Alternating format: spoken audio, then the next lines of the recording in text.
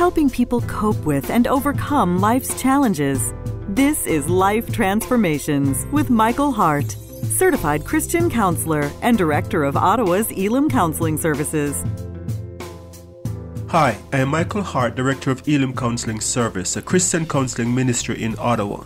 And I want to thank you for listening to this edition of Life Transformation, a Christian counseling radio show where chains are broken and lives are transformed. If you are not familiar with Elim Counseling, you can learn more about us at www.elimcounselingministry.com. We provide professional counseling from a Christian perspective for individuals, couples, and families. And with me in studio today is Melissa Wagot, one of our ministry assistants at Elim.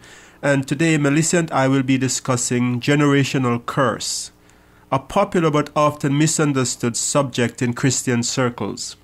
Welcome, Melissa. It is a pleasure having you here with me today, and I am excited to have an opportunity to talk about this issue of generational curse, just to clarify some of the myths and to help people break free from the effect of past generations. Thanks so much again, Michael, for inviting me to speak with you, and I'm excited to be back on this interesting topic. So I think first things first, I know when this topic was brought to my attention, I didn't really understand what generational curse was or what it meant. So could you start just by explaining what a generational curse is? I think it's very important for us from the very get-go to understand that by curse we mean the adverse consequences that children and future generations suffer as a result of their parents' emotional, spiritual, and psychological wounds.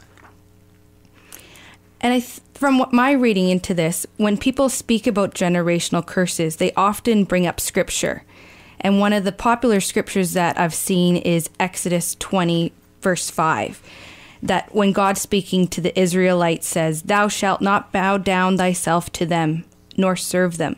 For I, the Lord thy God, am a jealous God, visiting the iniquity of their fathers upon their children, unto the third and fourth generation of them that hate me."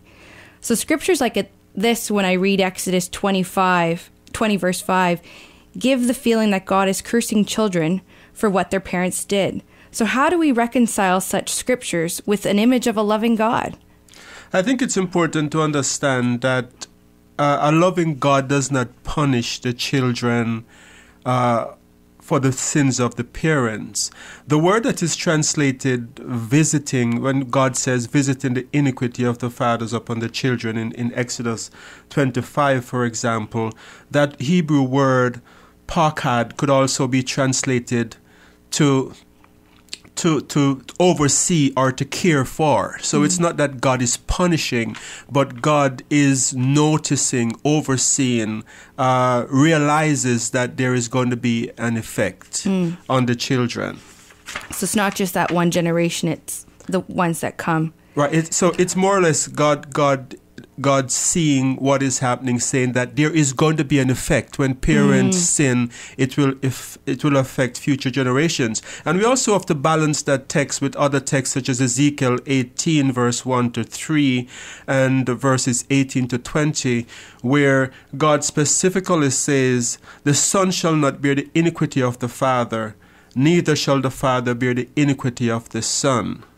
The righteousness of the righteous shall be upon him, and the wickedness of the wicked shall be upon him." So it's important to have Scripture interpret Scriptures. And this other Scripture in Ezekiel is telling us that God does not punish people for other people's sin. Okay.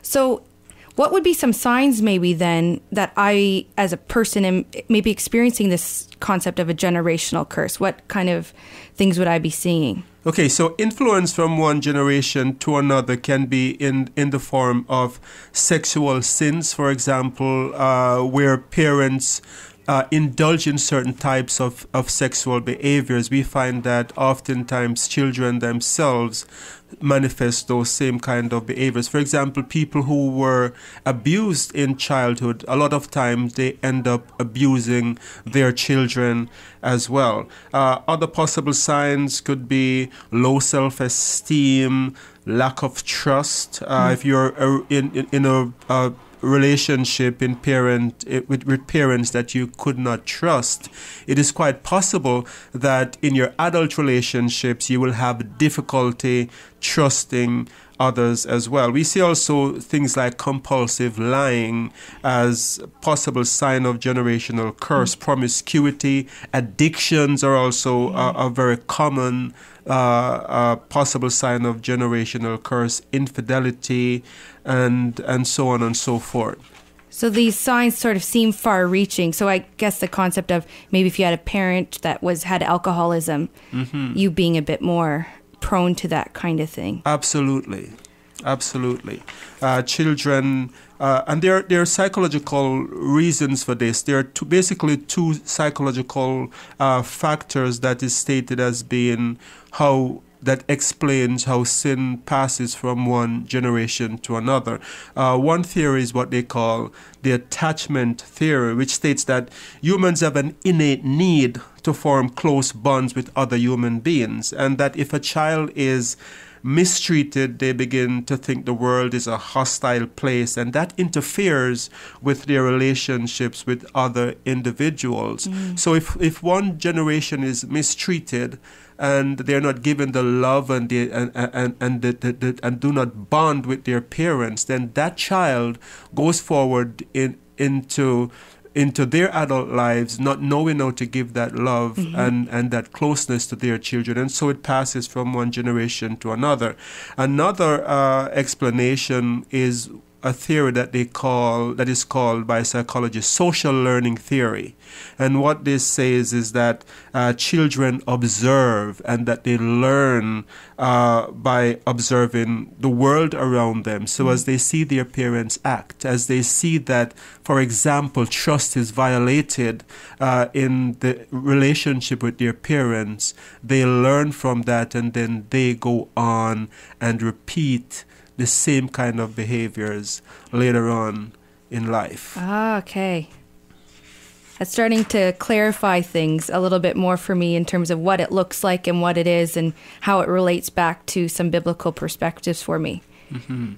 Is there any more scientific research that shows how parents' attitudes and behaviors influence their children? All right, there are new research on what they call epigenetics, and the word epigenetics actually means on top of or outside of the gene. And what this suggests is that our lifestyle can modify gene expression, and that this modification can be passed on to future generations. So, for example, if a person make good lifestyle choices, there is a change that take place, not to the DNA code, but outside of the genes that can be passed on to other generations. Other research, such as a study that was done in 2011 by the Joseph Rowntree Foundation, found that the odds of a teenager getting drunk repeatedly is twice as great if they have seen their parents under the influence of alcohol or drug use, even if it happened only once. So these findings are very profound. So it shows that parents' behavior do have an impact on the children. And there is another a study that I find very interesting as well. And this study was published in the American Journal of Public Health. And it states that that teenage girls are less likely to be sexually active if parents were married at the time of their birth. So I think this is just profound when you see scientific study bearing out what the Bible says, that the sin of one generation can be passed on to other generations. And I think it reinforces that point you spoke of before, how children are watching and learning from the examples around them, and how the behaviors of a parent, both from what they've learned and what they're demonstrating to their own kids, can just be so impactful for generations to come. Absolutely. So we see that the Bible is right when it says that the parents, when the parents do something, that it actually affects the children. But as I repeat, that it's not that God is placing a curse on future generations, it's that God observes or oversees that this influence is taking place. So if you're just joining us today, you're listening to Life Transformations, a Christian counseling radio show by Elim Counseling Service. And I am your host, Michael Hart, Director of Elim Counseling Service. You can find out more about us at our website at www.elimcounselingministry.com. And with me in studio today is Melissa Wagot, and we're discussing generational curse. So far, we have laid the foundation that generational curse or influence from one generation to a next is a reality, but that God does not curse future generations for the sin of their parents. But however, the scientific research that we have looked at so far in this show have shown that yes, there is this influence that is passed on from one generation to the next. And so far, Michael, you've given some examples of that passed on effect with the young ladies being more sexually promiscuous and things like that, different addiction issues and things. Are there biblical examples of sins that have been passed on from parents to the children?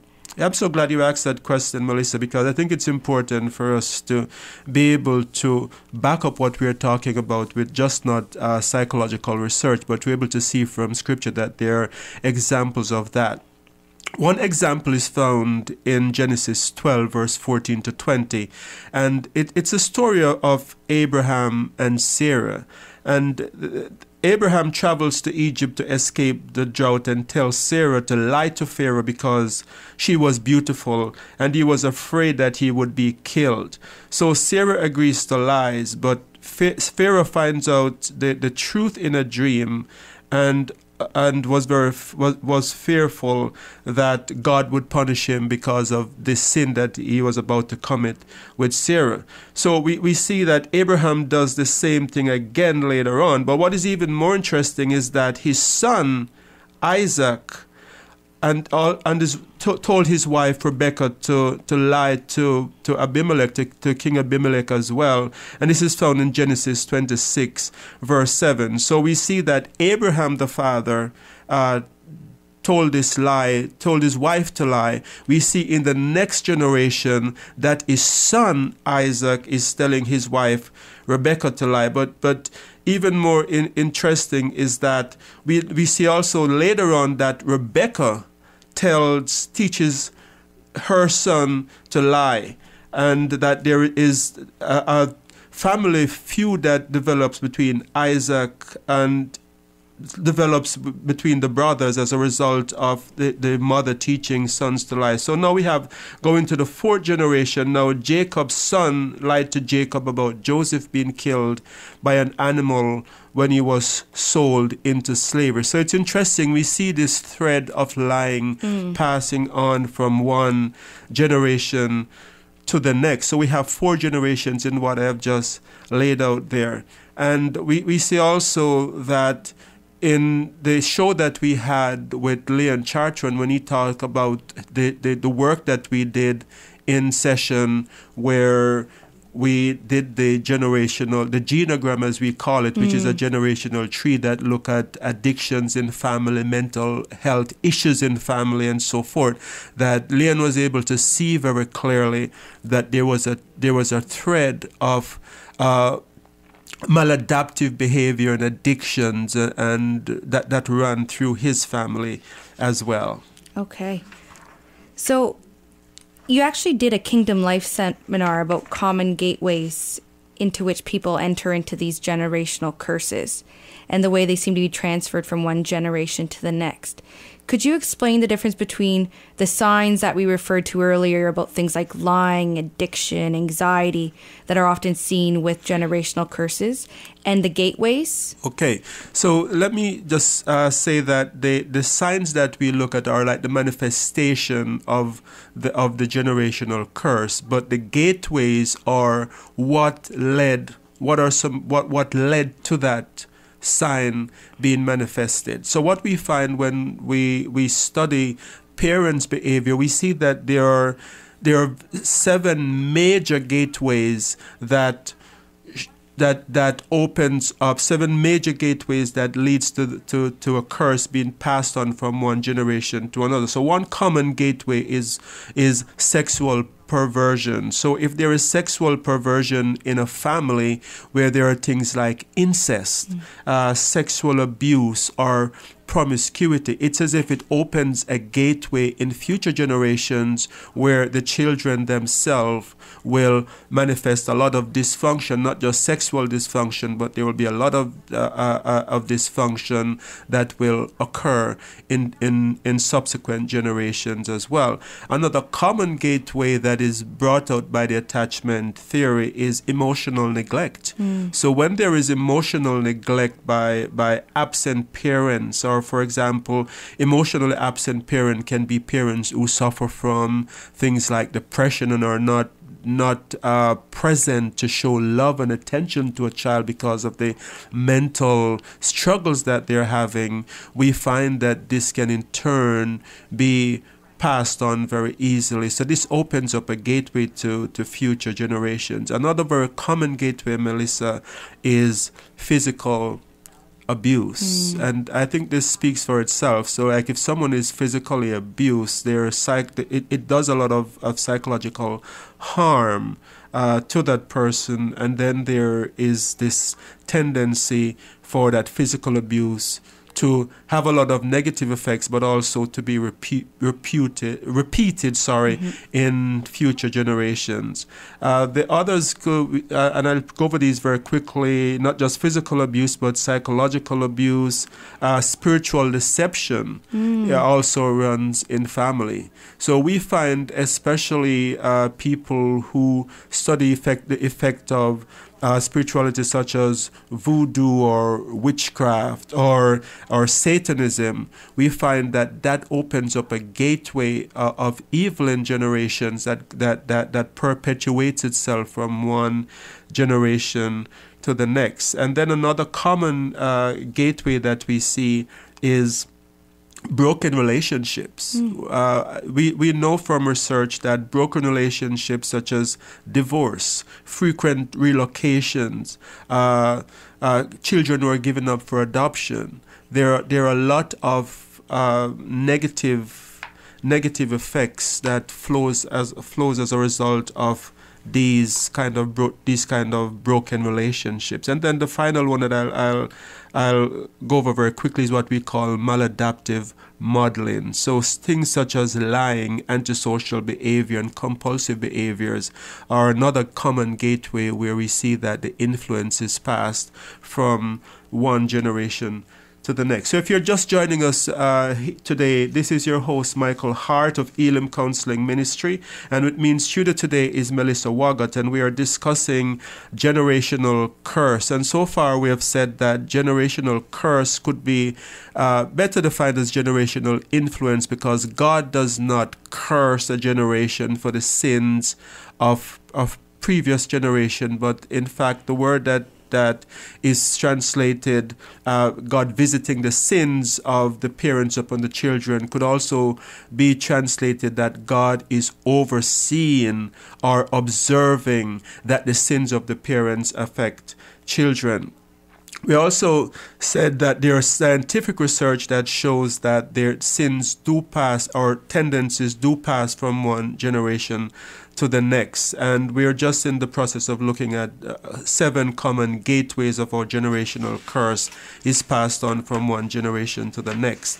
And so we have just finished discussing that. So Melissa, over back to you.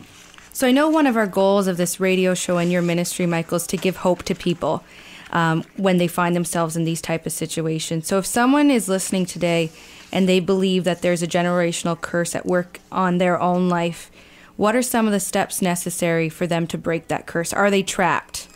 Well, I think there is hope, because we know that through the work that we do, that we have seen people who have come in, such as Leon, who shared his testimony a few weeks ago, where these curse or these influences can be broken. But there are specific things that need to be done before the curse can be broken, or before this influence can be stopped from passing on to future generations. I think the very first step, Melissa, is that people need to become aware that these curse or these influence or these negative tendencies exist, because sometimes people go about their lives oblivious that they're living under the influence of a curse. So one of the best things that a person can do is to sit down and to begin to talk about, okay, what are my tendencies that I dislike? Or do I see these tendencies in my parents? Do I see these tendencies in my grandparents? And I believe that in itself can be very empowering. It can be like a wake-up call where people go, yes, I see this, that there is this tendency, and I want to do something about it. So the very first step is to become aware of the curse. The second step would be to address behaviors that perpetuate the curse. So if a person is acting in negative ways and they are, for example, using alcohol or drug to mask the pain instead of dealing with the pain, then that is just perpetuating the curse. If people are hiding, sometimes we find that people hide behind their spirituality instead of facing that, you know what, I have these tendencies and I need to do something about it. Then the tendency is for the curse to be perpetuated. So I have maybe 4 or 5 here that I need to go to. So I don't know if you have any comments or questions. No, keep going. This is great. Okay, good. So another step that I find is very critical to breaking generational curse is that it's important to identify defense mechanisms that prevent us from facing the pain. And one very common defense mechanism that we know exists is what we all know about is denial, right? You have often heard it said, Melissa, that a person is in denial. You know, they are not facing up to the reality. Exactly. So it's important to be aware of defense mechanisms like this, because sometimes the pain is so deep and the hurt is so profound, and that people don't want to face that reality and they pretend as if it doesn't exist. I had a sad a sad thing that happened came to light in a session that I had some years ago, where this young lady told me that she went to her mother and she said, I am being abused by my father, sexually abused by my father. And the mother's reaction is, no, that is not happening. That could not be happening. This is not happening. Don't make up stories. Yeah. So huge denial right there. Huge denials, because that mother was not ready to face the fact that there are tough decisions that would now have to be made, but as if she accepted the fact that this was happening in her household.